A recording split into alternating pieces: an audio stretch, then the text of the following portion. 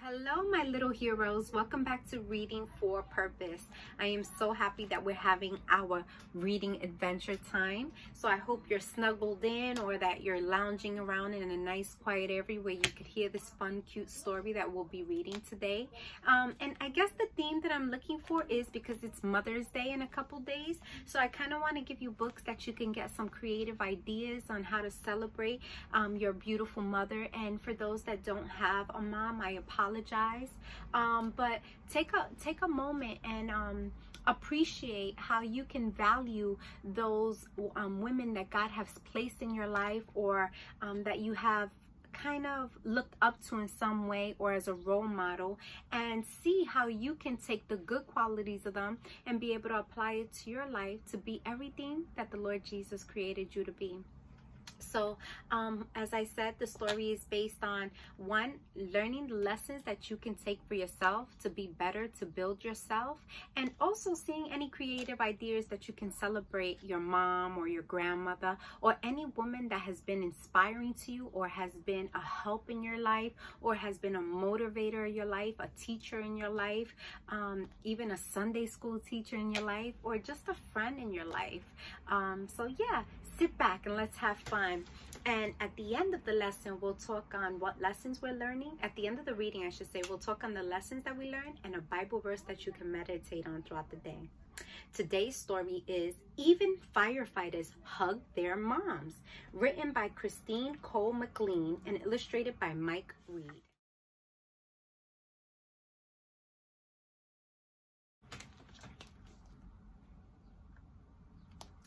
And today, let's see if they have a summary in the front of the book like we've been saying. Well, no, not in this one, but there's a little summary in the back of the book. So I'm just going to read that to you real quick. Let's see what we'll be reading. Time for a hug. Who has time for hugs when they're busy fighting fires, driving ambulance, and rocketing off to Mars? This little boy and his sister pretend to be all kind of heroes, but they won't take a break to give mom a hug. She reminds them that even firefighters hug their moms, but it's beginning to look like she'll never get a cuddle. So let's see what the story says. Even firefighters hug their moms.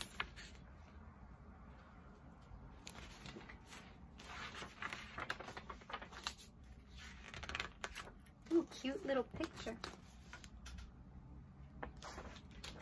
And this picture, it's an acknowledgement. It says, to Clark and Madeline, who daily take me places I never could have imagined. CKM. To Jane, Alex, and Joe, MR. So this is an acknowledgement to these individuals. I guess, let's see, hold on one second. Oh yes, it's an acknowledgement by the author and the illustrator, I guess, to those people that have inspired them or have been a blessing in their lives. My name is Big Frank and I'm a firefighter. Every morning I get up and look at the newspaper to find out where the fires are. Then I get dressed in my protective gear. Ooh, so we have a little firefighter that we're reading about.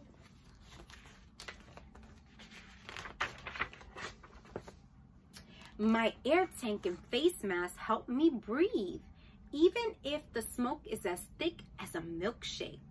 I climb onto my hook and ladder truck and drive to the fire.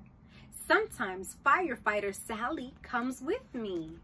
Ooh, so he has a little helper.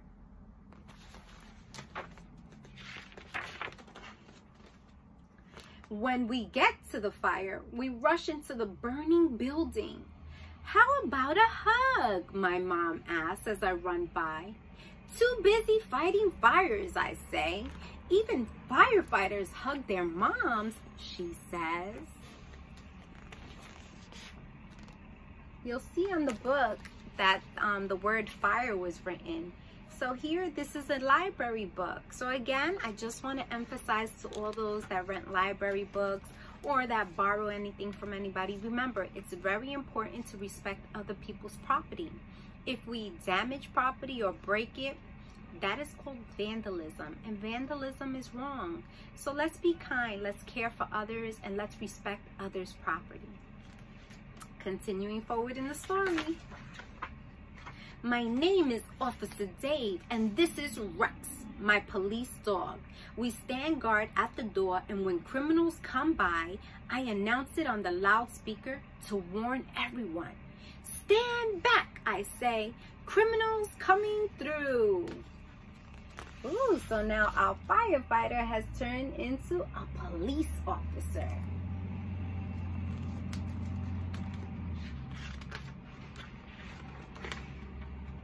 Then we lock up all the criminals in jail. My mom walks by.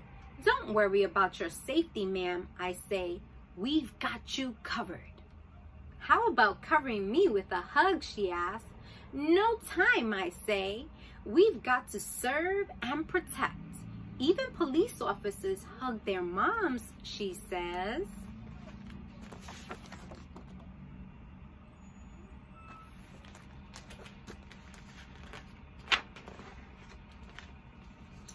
My name is Joe, and I'm an EMT. That's short for Emergency Medical Technician. My partner, Junior, is in training. I'm teaching her everything I know. Over the radio, we hear about an accident, and we spring into action. We bandage up the man's cuts and scrapes and put him on a stretcher. We give him a bowl of ice cream to make him feel better. Then we race to the hospital. We keep the siren on the whole way. Wee-oo, wee-oo, wee-oo. I kind of like the ice cream part. Ice cream to get all better? Now that's my kind of treat.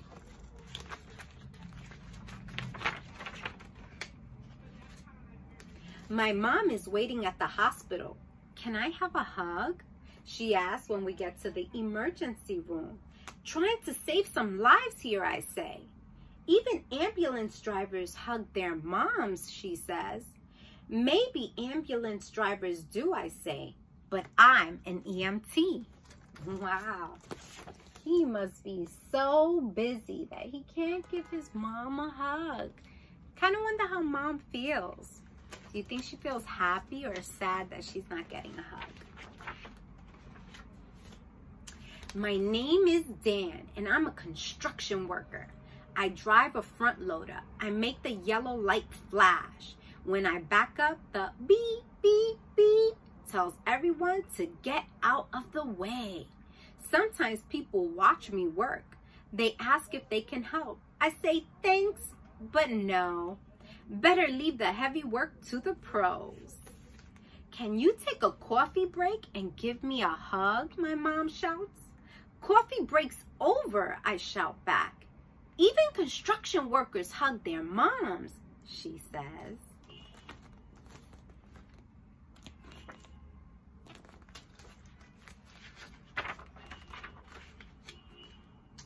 I'm Captain Steve, and I'm a helicopter pilot. I work for the Coast Guard. I rescue people from their boats during hurricanes and tornadoes and other gigantic storms. My partners use a winch to pull them to safety. Can I hug the hero? My mom asks. I shake my head. It's just part of the job, I say. Even helicopter pilots hug their mom, she says. Whoop, whoop, whoop, whoop, whoop, whoop, whoop, whoop, whoop, whoop, whoop, whoop. Go the blades. Sorry, I can't hear you, I yell, pointing up at the blades.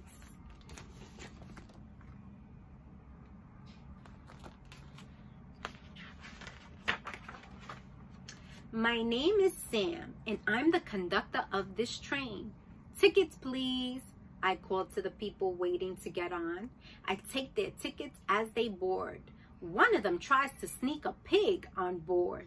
No farm animals, I say. This is a passenger train. What do you get when you buy a ticket, a lady asks. You get a ride to Chicago, I say. Snacks? No, but you can buy food in the dining car. Hugs? No hugs. Only a ride to Chicago. Even conductors hug their mom, she says. Woo woo, goes the whistle. All aboard, I say. This train is leaving the station.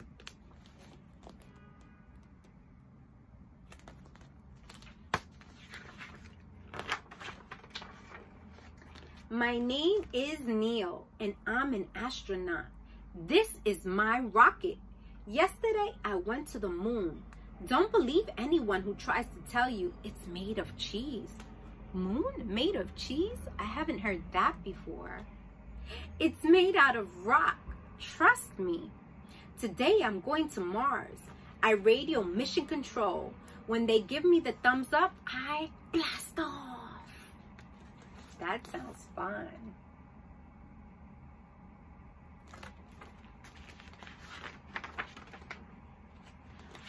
What's Mars made of? My mom asks. I tell her, Legos.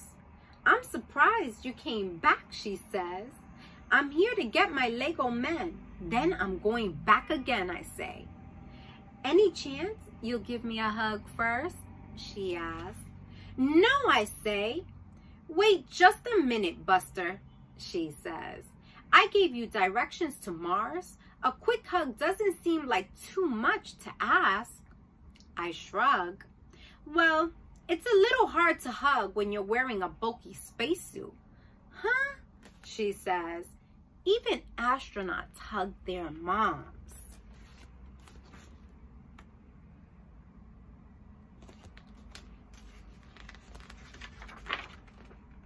My name is Rick, and I'm a garbage truck driver.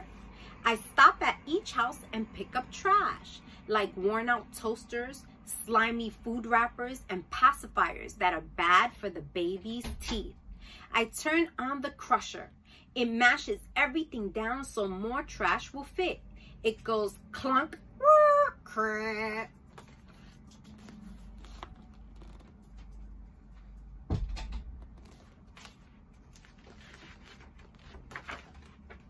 Whenever a lady throws something out by mistake, I get it back for her. Sometimes the lady is so happy that she tries to give me a hug. I let her because... Why do you think he lets her give him a hug? Let's see. Even garbage truck drivers hug their moms. Sometimes. That's so beautiful. So here we see this little boy who's having a blast in being different types of heroes that we find throughout a community. And it's nice that he's taking time to enjoy himself playing and learning as he plays. But an important lesson is to love and appreciate your mom and those that God has placed in your life. The Lord Jesus, our Lord and Savior, is all about love. And as his children, he calls us to live love, live the love of Christ. And how do we do that? Yes, we say, I love you. But above all, love is not only a word, it's followed by action. So that means take time to build into the lives of those that are building into your life. Appreciate them, respect them, listen to them, love them, be there for them, and help them in any way you can. Remember, you don't have to do something big to be a blessing. Even the small things count. So be there. Just like listening is such a small task, but it makes a big difference. So be that difference that the Lord Jesus called you to be. Be the blessing. Be the change that makes change. And before I let you go today, I just want to give you this verse. And it is 1 Corinthians.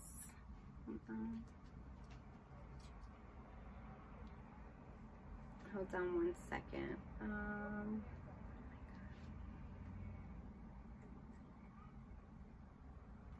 I'm sorry. 1 Corinthians 16:14. It is written in the Bible, let all your things be done with charity. That means in everything you do it with love. Another word for love is charity. So remember, in everything you do, don't complain, don't murmur, but walk in love. Live in love. So in everything, Do it in the love of Christ Jesus. And remember, Mother's Day is coming up. So if you can, find a way that you can be a blessing to your mom or other women that have taken time to build into your life, to bless your life, and to be the change, the positive change that is so needed in your life. Again, I thank you so much for taking some of your precious time to spend some time with me. Thank you for visiting a lesson for day 11. Oh my God.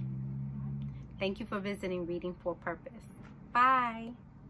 While you're here, you like, subscribe, and push that notification button. That's right.